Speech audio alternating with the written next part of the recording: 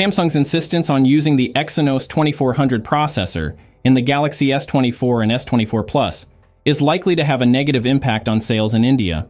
Despite the significant improvements in this year's Plus model over its predecessor, the company's decision to stick with this chipset may limit the appeal of non-Ultra variants in this crucial market.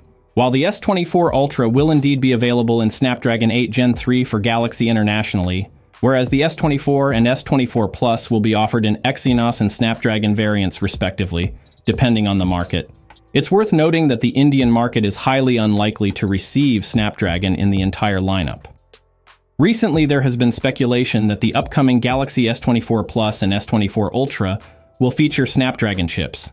Meanwhile, rumors suggest that the standard Galaxy S24 will come equipped with Samsung's Exynos 2400 chipset and 8 gigs of RAM in India. According to a recent report, it seems Samsung may not be providing the Snapdragon chipset version of the S24 Plus in India. Therefore, if you have a preference for Snapdragon chips, the S24 Ultra appears to be your sole option, as the S24 and S24 Plus are expected to come with Exynos 2400 chips.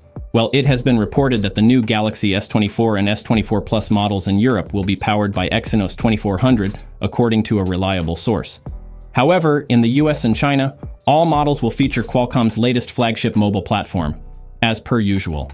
It's worth noting that this trend is not limited to India.